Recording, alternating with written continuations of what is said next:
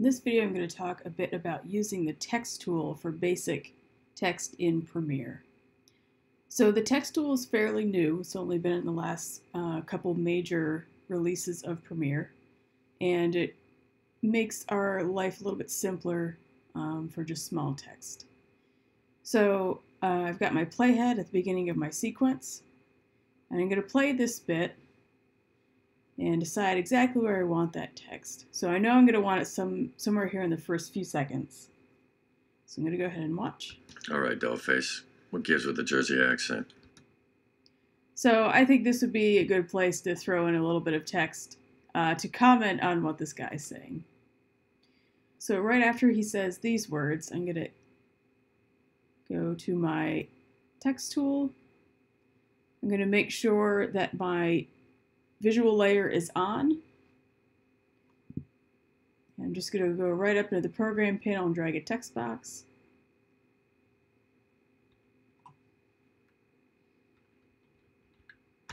And I'm going to type in my text. So by default, the text is always large, white, and in Minion Pro, which is not going to fit a lot of instances.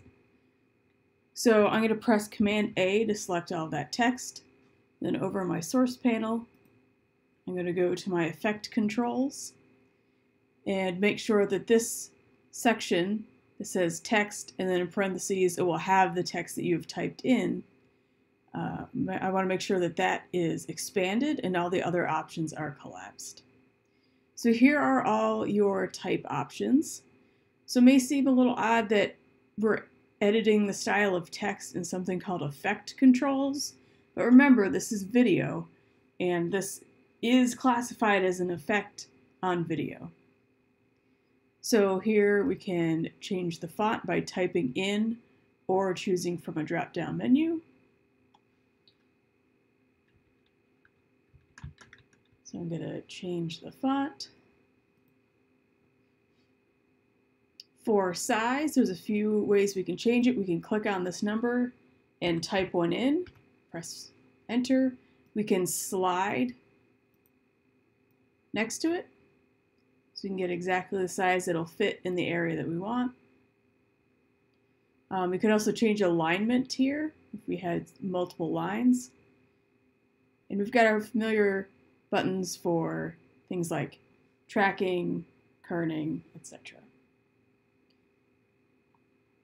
So if we keep scrolling down, we have color options.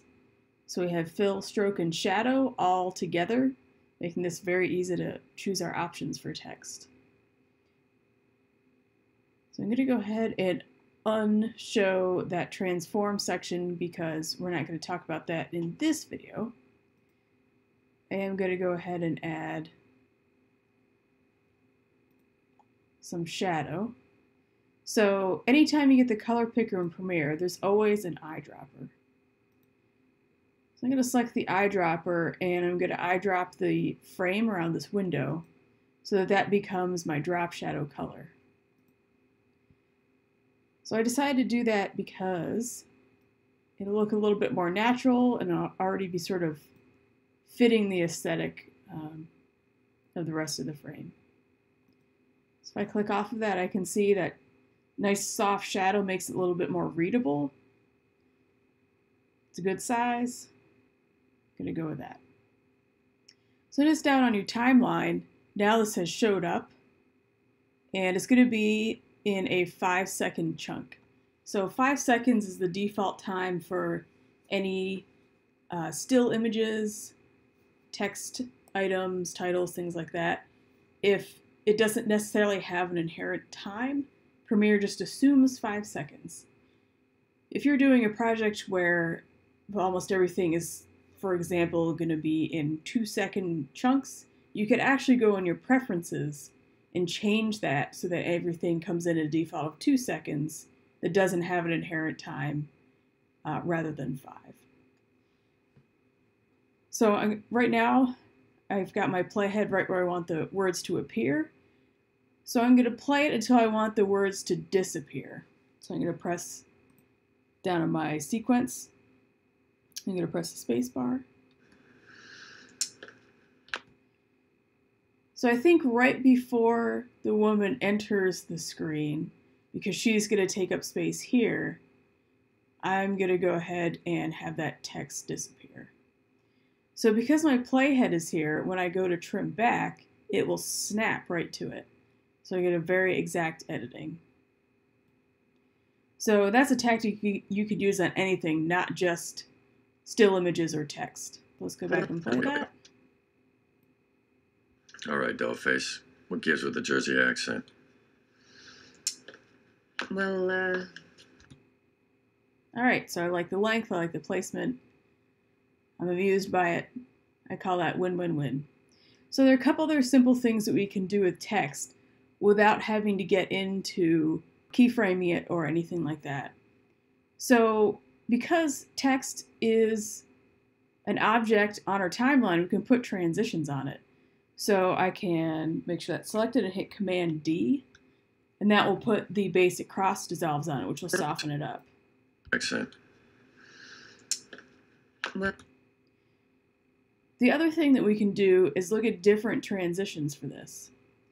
So in your project panel, depending on the size of your screen, you might have to swipe over or press this arrow here. We go Effects, and then Video Transitions. Some of these work pretty well with type. I think personally the slide ones work really well. So I'm going to take a slide transition and I'm going to drop it on each half of my existing cross dissolve. And then I'm going to select each one. So this one at the beginning, let's play that and look at what it does. So that's a great way to get text to just slide onto your screen without having to keyframe it or anything. Now I wish it went a little faster. So I'm going to hover over the end of the transition and shorten it just a little bit so that it slides on quicker. All right, I like it. So I'm going to shorten the other side. So again, click right on the transition and edit it down a little. So on this end of the transition, I don't really want this wipe. Now that is sort of like the second type of transition that looks pretty good with type. However, I don't know. I don't like it with this. I really wish it would slide off. So again, making sure you have this transition selected. If I scroll down here and click reverse in my effect controls, now that will slide back off the screen. So let's watch this in context. Gives with the Jersey accent. Well, So the slide in this case adds a little bit of comedic timing. Also because the slide means that it's not actually on screen until about here. It now feels a little bit late. So this doesn't look like a whole lot of time. It's, probably less than a second. So I'm going to select the clip and trim it out just a little bit. And watch in context. The Jersey accent. what? All right, I'm going to edit out just a little bit more. I still like the timing of the slide on and slide off. What gives with the Jersey accent? Well, All right, I like that. So that's how to insert some simple text and format it, use some transitions with it, and edit it on your sequence timeline.